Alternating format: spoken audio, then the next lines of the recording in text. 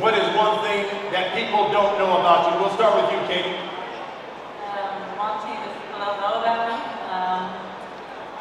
I can't sing or I can't dance.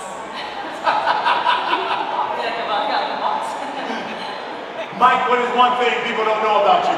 None of their fucking business.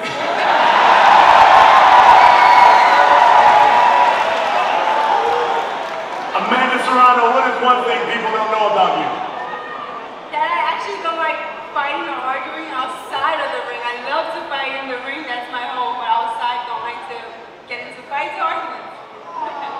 Jake Paul, one thing people don't know about you. I want to kiss Mike's big juicy lips. What keeps you focused? Training or fights like this? What keeps you focused? I can't answer these bullshit questions. Mike, Jake Paul has aspirations to be a world championship level boxer. From what you've seen so far, will he be a world champion boxer someday? Hey, let me just be honest, he's improved a lot. Yeah, he did improve a lot. But he's not going to have a good night when he fights me on July 20th.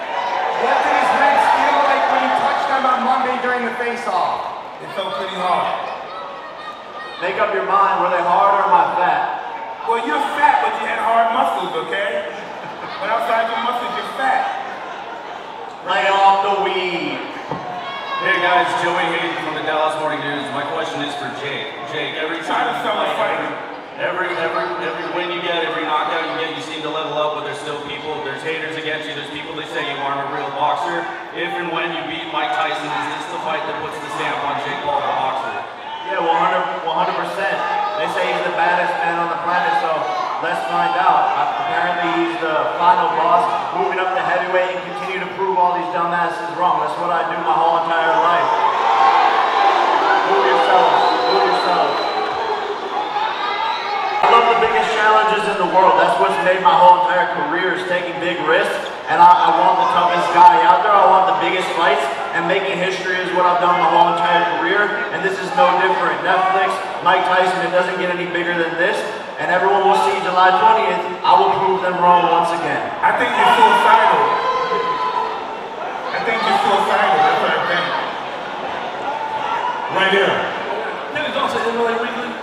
One question for the main eventers and one question for the co-main. For the main eventers, how big a deal is to have the biggest gate in North American history if y'all sell out Jerry World? Something Canelo didn't do because he did 75. I just have one thing to say.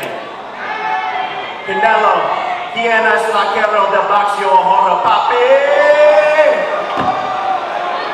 And for you, Mike, all the work you've done, how big a deal would it be to sell out Jerry World and have 100,000 people see you?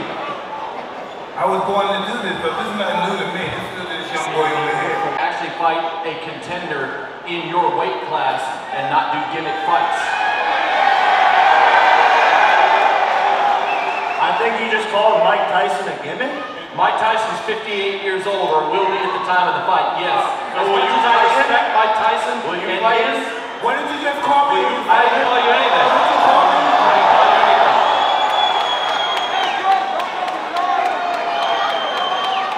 It's been 4 years of this sport, and I've done more to it than any boxer in the history of the sport. So in due time, sir, I will be fighting for a world championship, and I will be shutting you the fuck up and making you eat your own words.